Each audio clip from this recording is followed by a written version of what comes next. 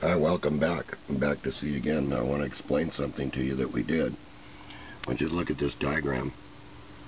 And what I'm going to explain to you is this is a Volta Pile made with magnesium, see carbon here, and then a piece of felt that's just saturated with the water of the alum, and then a magnesium strip here, and then another carbon. Now these two go together. That's very important because this makes the strap for each cell.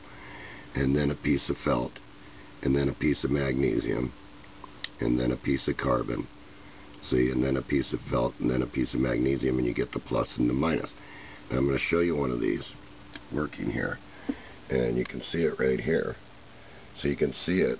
This is about 7 or 8 cells, and here's the LED, and you can see how bright that is, and that just keeps that up, and the moisture is inside. And what I wanted to point out was that you can get some high voltages. This happens to be getting around 18, 19 volts of power just with this small amount of cells, and then just the moisture in here keeps it going. And this is plugged off at the top, and this thing here, this little screw, there's a little piece of a penny on top of that, and it doesn't make any difference what you use there. And what that does is allows you to put pressure on these cells so that you can get the voltage. In other words, you get just the right amount of wetness in between each one, and the voltage climbs high. But there's something important here.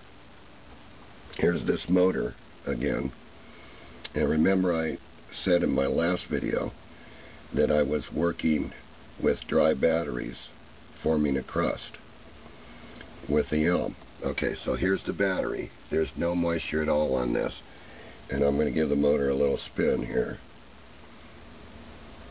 and you can see that the battery's working without any moisture. So I wanted to point that out to you, that it is possible to do this once you build up the crystal on the outside of this magnesium graphite battery. And that's what I'm hoping to do inside this cell right here. Chuck and I built these at work today. Chuck's got a much smaller one. He'll be bringing you a YouTube video of it, and you'll be able to see something else that he's doing. He's probably going to run an oscillator or something like that. But I'm going to explain this to you again. Now we're going to explain this very easily. Is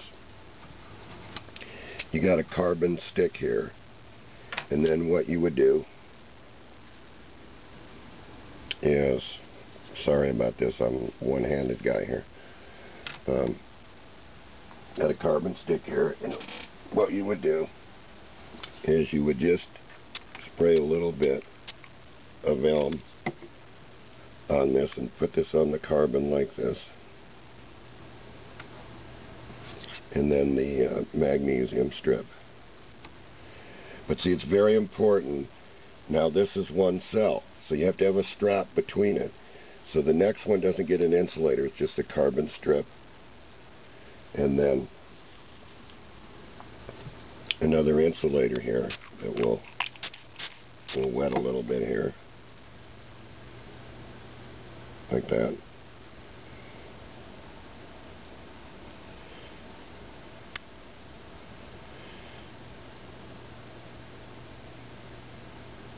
And then this, it would be another piece of magnesium like this, and then a blank piece of carbon like that, and then another strip,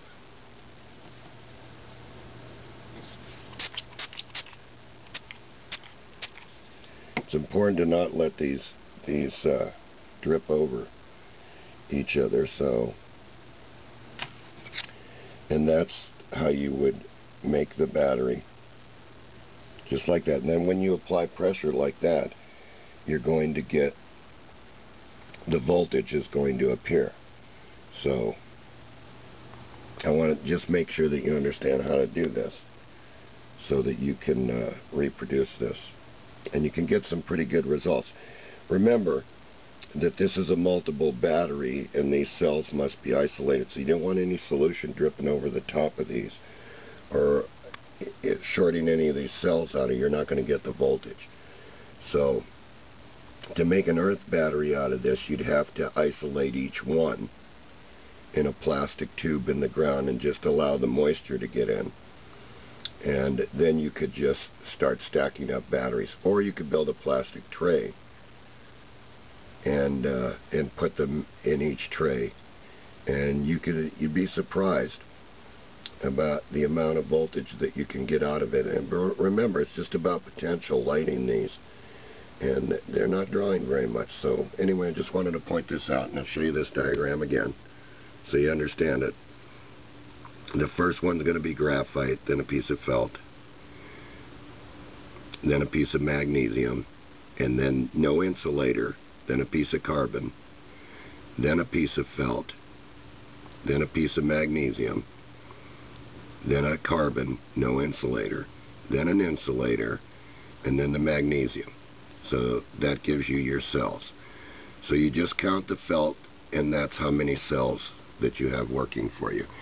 And they're about 0.75 under load when they're running. And they just seem to keep running like this for very, very, very long periods of time, as long as they're sealed up like this. So maybe some of those Volta Piles are free energy devices and you don't know it. So anyway, thanks for watching. Bye-bye.